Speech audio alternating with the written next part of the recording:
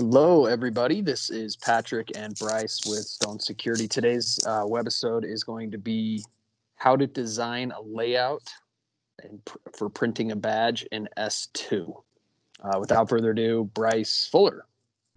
Thanks, Pat. So we're going to show how to design a badge layout. To do that, obviously you have to have badging on your S2. You'll find it here in the Administration tab. You can open up Badge Layout. And if you don't have badging, you can always just reach out to our sales team and we can get you that quoted to add to your system. Go ahead, Bryce. Thank you. So to add a new layout, you will just click Add, name it, and then it's going to go through a couple of steps at the beginning. So CR80 is the normal badges that we've been using with all of our customers for a long time. This will allow you to do dual side. A lot of people who have issues when they're printing a badge don't realize that they have dual side turned on, and so that it actually will print two cards out if you don't have a dual-sided printer. So if you only have a single side, uncheck that and leave it.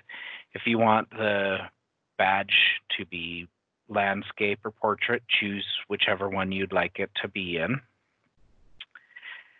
And then you're going to see the field here. So the background is blank, which is what you see the check field here. So there's three different field elements that you can put out there. So in the basic, you can put text, an image like your company logo. You can put any of those things out there, and that's going to be the same on every badge in the basic elements. The template fields, so let's actually drag this out there. Put security up towards the top.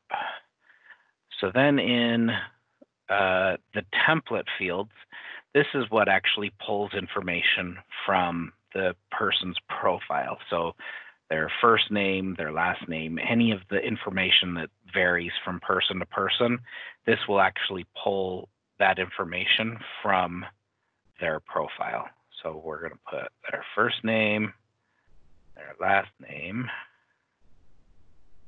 and we're actually going to put their ID picture on there. We'll put their signature up there if they have one entered into S2. And then you can also add in barcodes as well. You can put their employee ID number on there. And we'll actually select all of these by just clicking and dragging across all of them. And we're going to center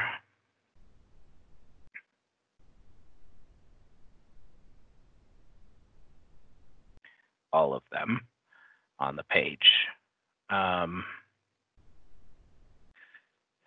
you can actually center the text as well so that it stays in the middle over here in the right in the properties field.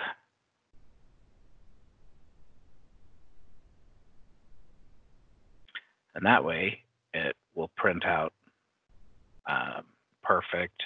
Everything's aligned in the middle. So then you can put other custom fields. So if you have departments, you can put who their manager is, what areas they're supposed to be in.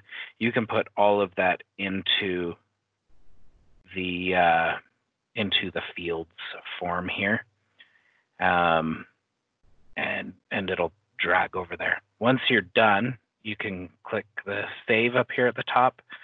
It'll process. Sometimes it takes a few minutes for it to save into the database.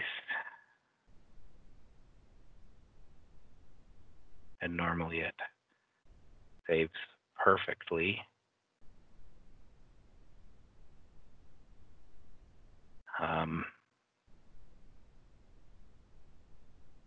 That's all good. I mean, yeah, and that's all that there is to it. What we're trying to do.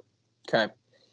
Well, that was awesome, Bryce. Very simple, drag and drop pretty much. So that's designing a layout for printing a badge nest too.